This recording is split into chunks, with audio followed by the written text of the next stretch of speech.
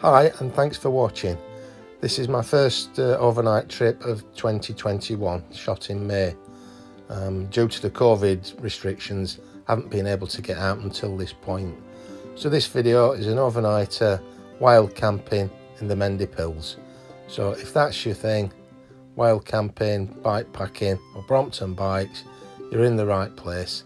Sit back and hopefully you'll enjoy the video.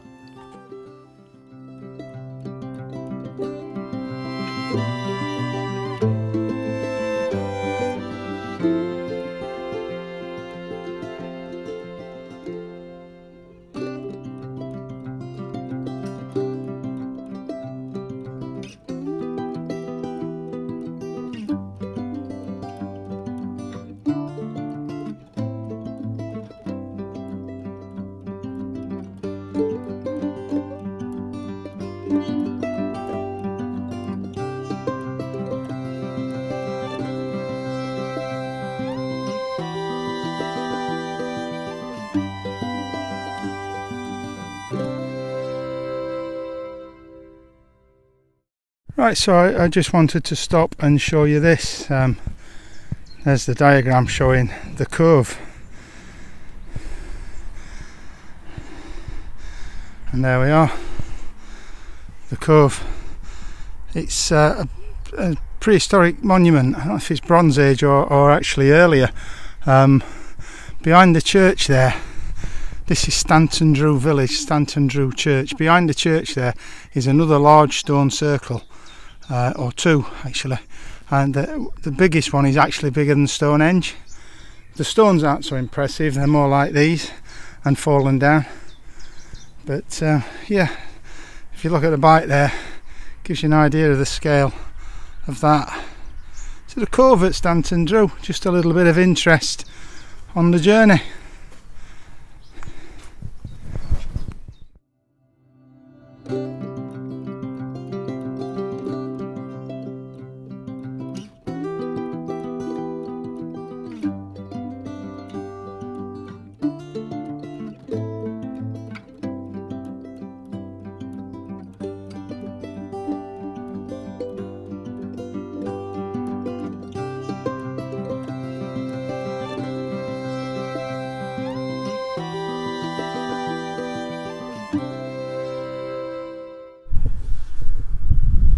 Right, so there we go, Blagden, 2 miles in that direction.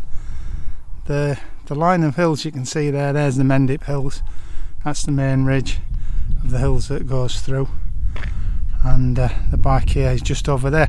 So I'm heading that way and up over the hill to the right, which is the highest point there. Now, it's a good climb up from here. It's not exactly the Alps, it's not a mountain pass or anything, but what I am going to do, I'm interested to see how far it is. So I've got the Garmin on the bike there, and I'm going to turn that on now. I haven't been using it for navigation or anything, I don't need that. And I'm going to see what the climb is up there.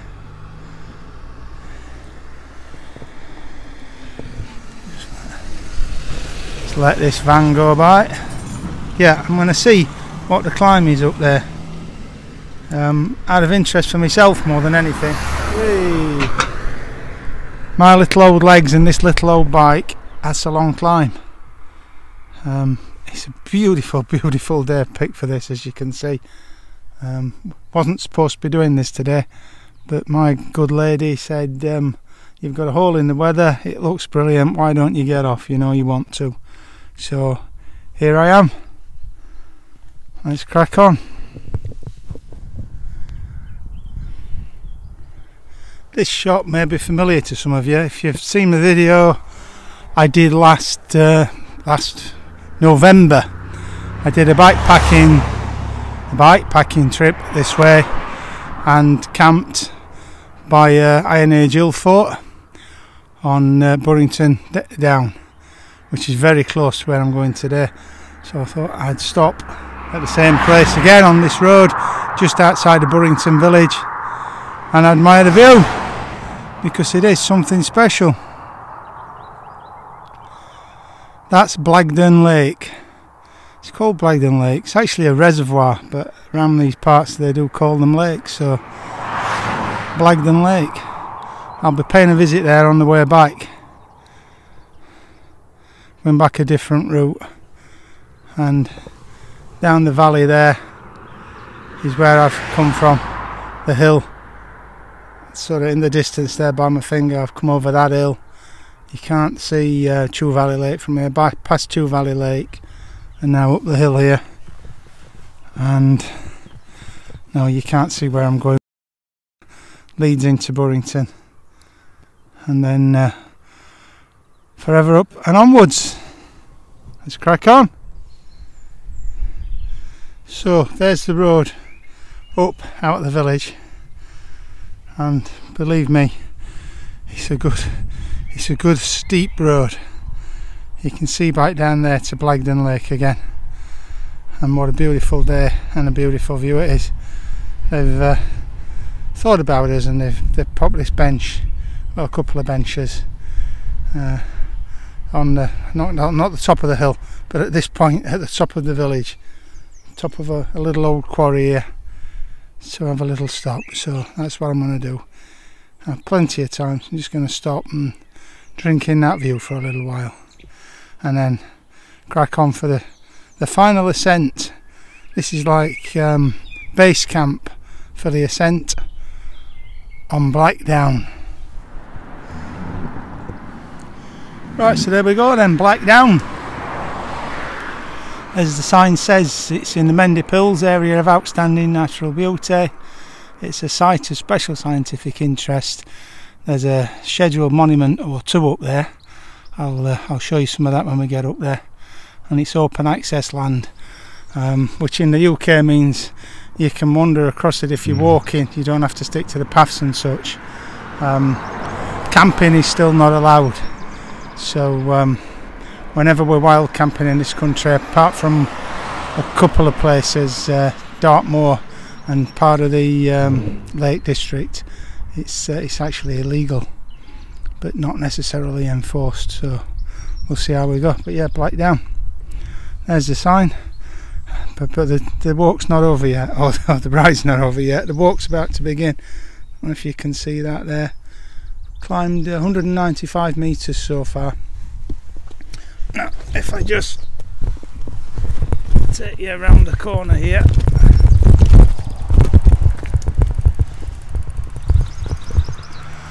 That's the path up. Now, it is a designated cycle route, but as you can see from that, I mean, that's the beginning of it, and that's the easy bit. It's mountain bikes only, so for me it's going to be hiker bike from here on in. If you're not familiar with the term hiker bike, that basically means I'm pushing it from here to the top. I'll leave the Garmin on and see, as I said, that's 195 metres, so we'll see how much further it is to the top. This should be fun.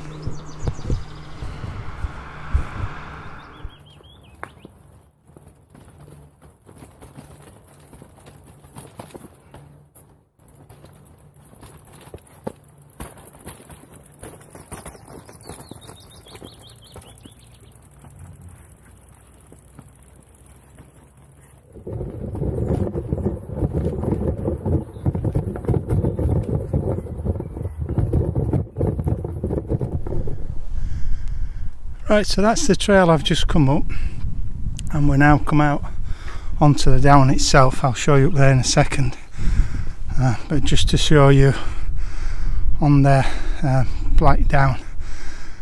This is Blackdown. Burrington Ham at the other side, and Burrington Combe is a gorge through the middle there. Now, last year in November, I mentioned on the way up the hill there, I camped here just by Burrington Camp on that side of the hill, and today I'm following up to this point here, which is the highest point in the Mendip Hills at 325 metres above sea level. So that's where I'm heading. I'm actually just here now, just come out onto the bottom of the down. So just to give you a feeling of what that looks like.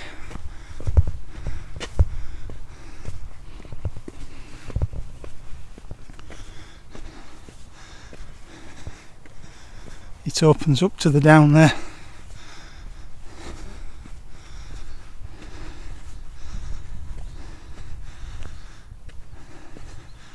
And my route today is straight up there, so as I say, it's hike a bike up to the top there.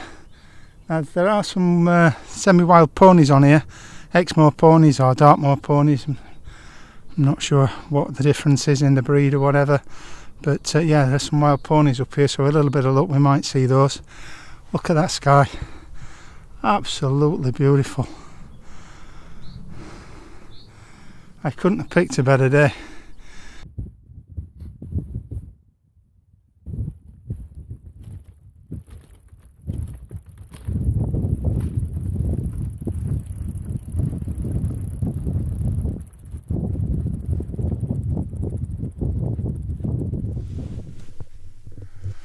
Made it. Here we are then, there's the trig point at the top. This mound that he's on is actually a Bronze Age burial mound. I think the rocks have been placed on afterwards, but there are several of them around here. Two more there, as you can see close on, another one just down the trail there, another one that way, and there's one or two more down the bottom. Now another thing of interest here, if you see this trail, and running along the trail there are these mounds.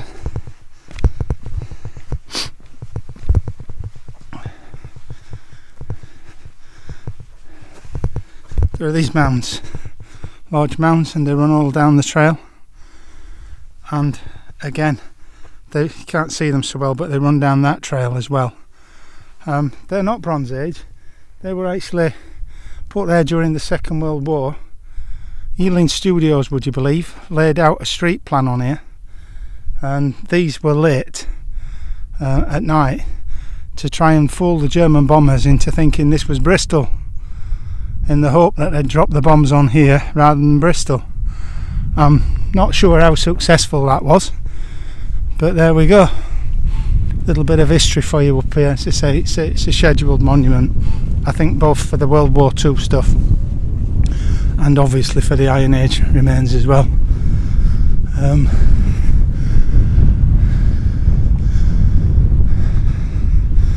This chap's just pulled up here. He's got a big pole. I don't know if it's for a 360 camera or what he's going to do, but look at that view. That is amazing.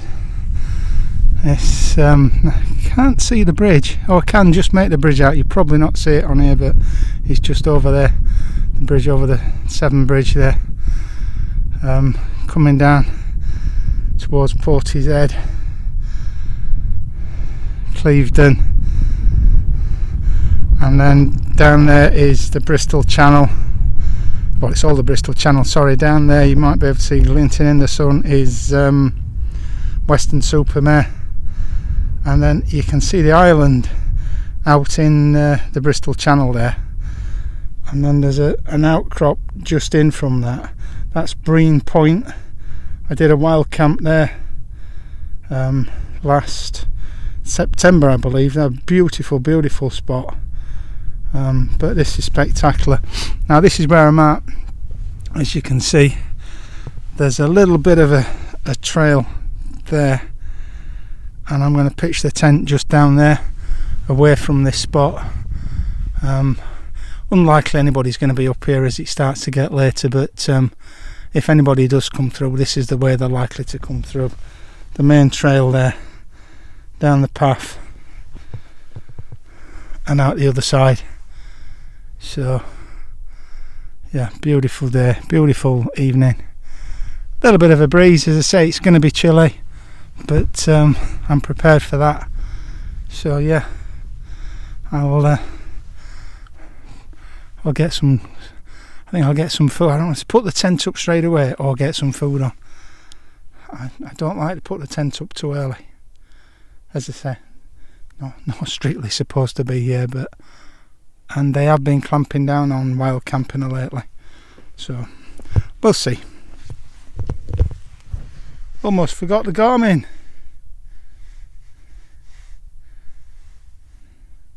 That clear? There we go. 310 metres of ascent in 3.46 miles. So about 100 metres a mile. 310 metres ascent. Like I say, it's not an alpine pass, but it's pretty good for me.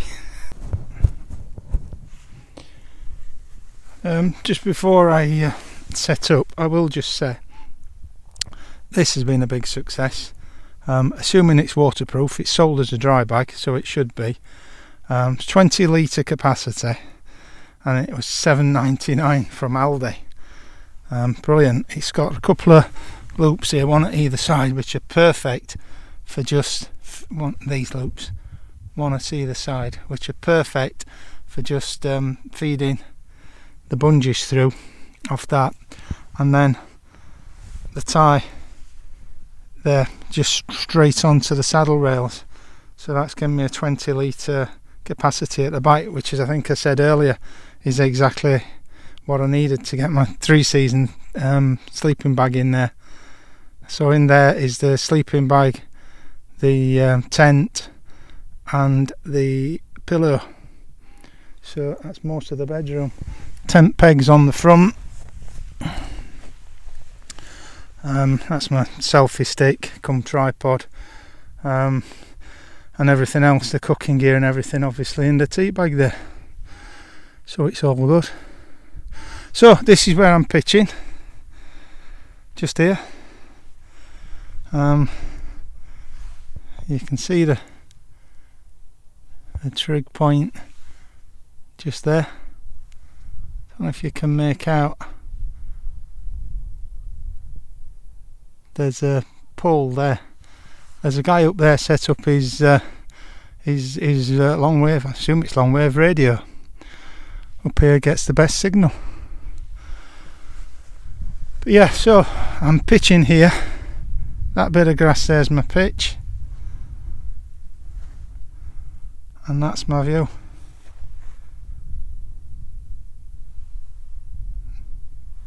It's not too shabby, is it? Fantastic. Look at that. I'll get set up shortly, and hopefully will not get interrupted or disturbed.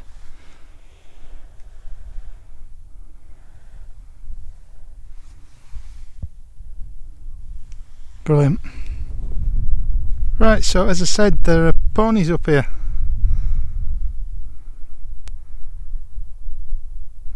Exmoor or Dartmoor ponies, whatever. There's quite a herd of them. Didn't expect there to be so many. They've come quite close to the tent.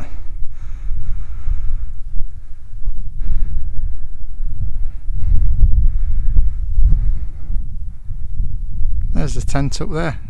Stands out quite a lot from this angle. I made it nice and stealthy from the high point up there, but from this angle it kind of stands out. I put it there because I've got a good view, as you can see. Sorry, as you can see.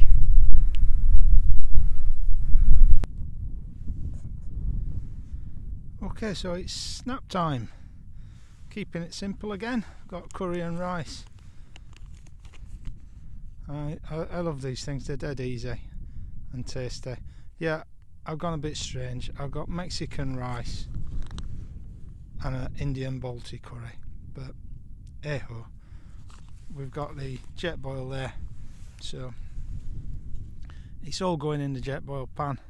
I'll eat it from there, so just the one pan to clean and worry about. Very simple process. Drop the Balti sauce in first, get that warm in, mix the rice in. Perfect spicy meal for this perfect evening. Right, so for anybody that's not seen my setup before, here we go. It's a little bit different anyway because it's a winter setup. So at the bottom I've got the foil mat there, or the foil backing, just for a little bit of extra insulation. This is new, the Carrymore Explorer self-inflating sleeping mat. The other one I got is no insulation at all, so this one does offer a little bit more, still on the cheaper end, but it offers a bit more insulation, so hopefully those two tonight are going to help keep me warm. The pillow is just a little Decathlon pillow there, and the sleeping bag tonight is a Planet 250 Van Gogh 3-season bag. The comfort rating there is 2 degrees and -3 is its limit. The forecast tonight is 3 degrees, but up here I suspect it's going to be a little bit colder, so we might get some frost. I have got the silk liner there, Euro white liner, so I'll be in that as well, and I'll have a couple of layers of clothing on, so hopefully I should keep warm. That in there, this needs just tidying away, but the tea bag goes there, that'll be in the tea bag shortly, and that goes there.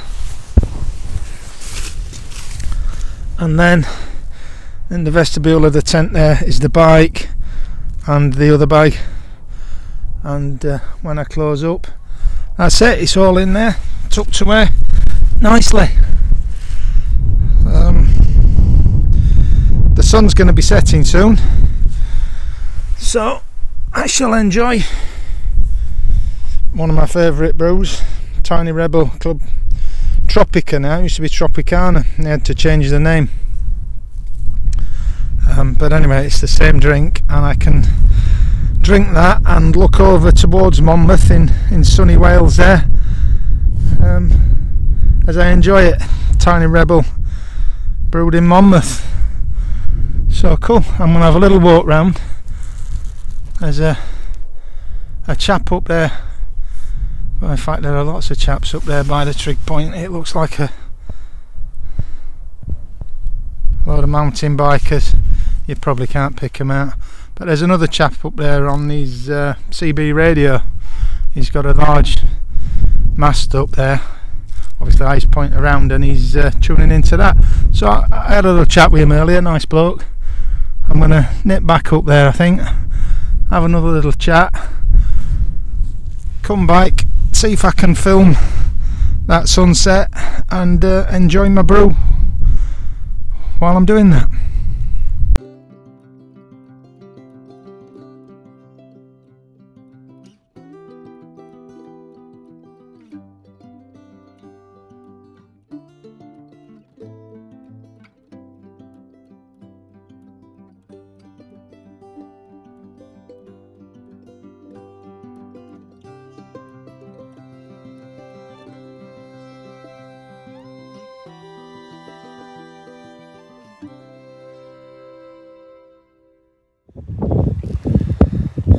There we go. I hope you enjoyed that sunset as much as I did. What time is it now? Sort of 20 to 9. So yeah, I'm going to have a last little walk around, just enjoy the last of this beautiful scenery before it goes dark, and then yeah, get myself wrapped up and tucked up for bed. Just had some mountain bikers go through. I wouldn't be surprised if they're the last of the evening, but we'll see. And they did come down this path at the back of me there, right past the tent, which I wasn't expecting. I know sometimes some people go mountain biking in the night, in the dark. That gave me a fright. That and the horses, the ponies came by, they were whinnying. But yeah, no, I'm sure I'm going to have a fantastic night up here. Looking forward to it. So I'll sign out at that for the evening, and I'll catch you in the morning. Night night, campers. Good morning. Well, this for me has to be the best time of the day, I think, on a camp like this. It's just after 5 AM, so it's an early start, which is to be expected. But you know, I can be pretty confident I've got the place to myself, and that's what I wake up to.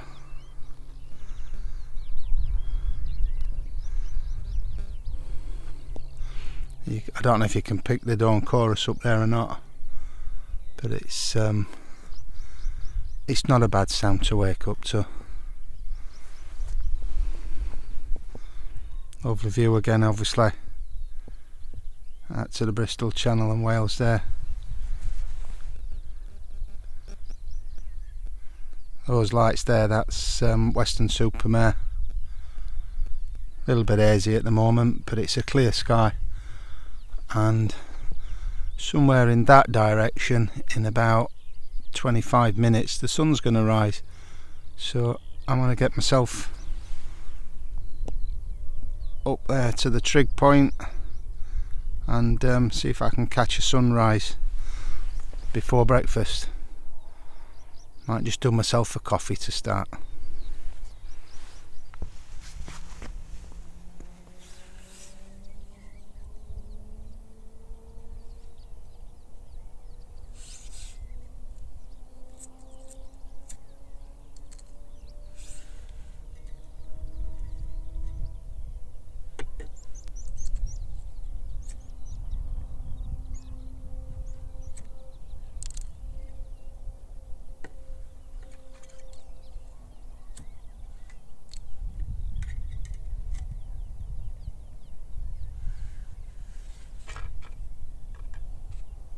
Little bit of a problem there getting that late. Hopefully be okay.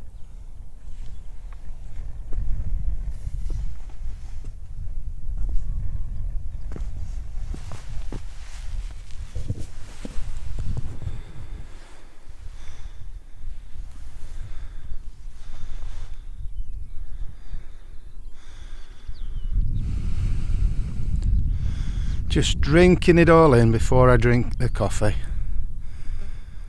And then I'm going to perch this on the top of there, and the sun is going to be coming up just over there, I think.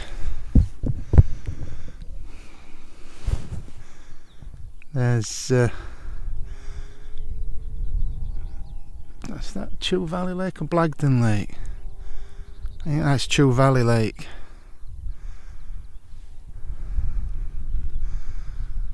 Yeah, that's Chew Valley Lake. Beautiful.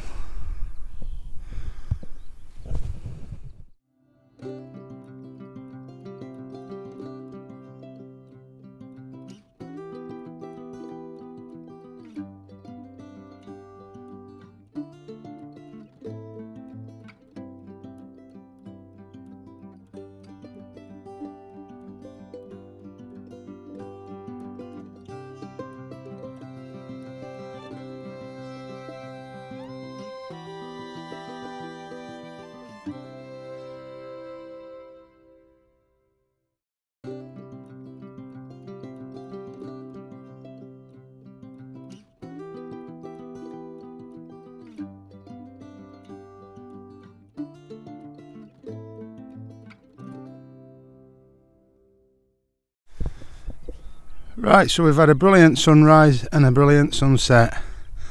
Can't ask for more.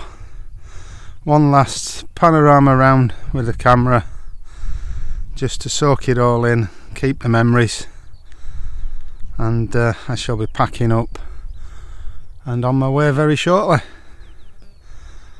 Absolutely gorgeous morning, bit chilly, but nothing to complain about. I'll catch you again later.